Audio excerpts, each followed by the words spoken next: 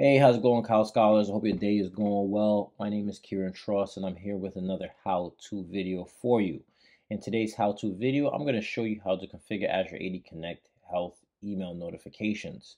Now, these notifications are there for you, so if anything were to happen to your on-premise AD Connect server, you would get notified about that.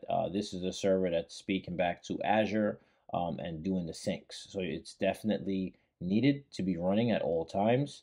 And if it were to shut down or some issue, you can go into the health area and see what's going on in terms of sync issues and things of that nature.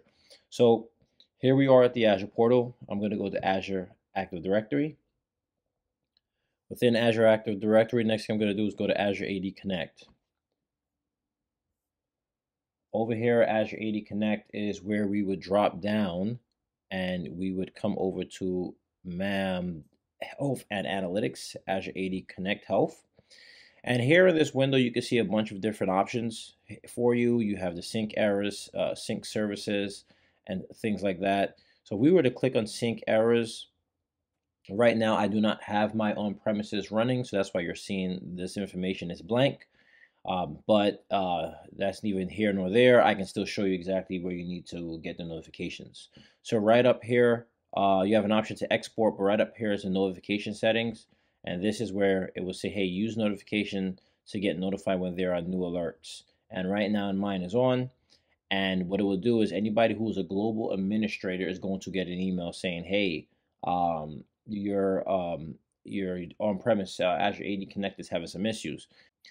And then also you can add some additional resources, some other recipients that can receive those notifications as well.